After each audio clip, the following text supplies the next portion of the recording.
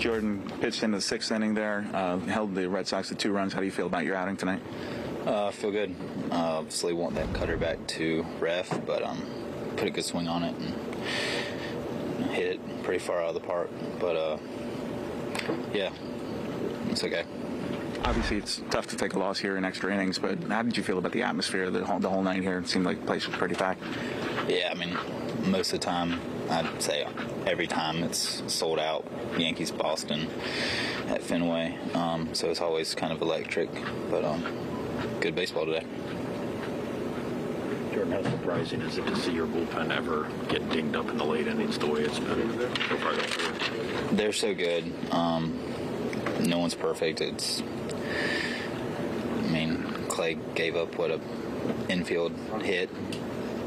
If we don't shift, that's a routine play, and Verdugo just hit it where we want it. I mean, obviously he might have been trying to do that, and had a good piece of hitting if he was. So they'll keep making pitches, and they'll keep being great. Got full trust in them.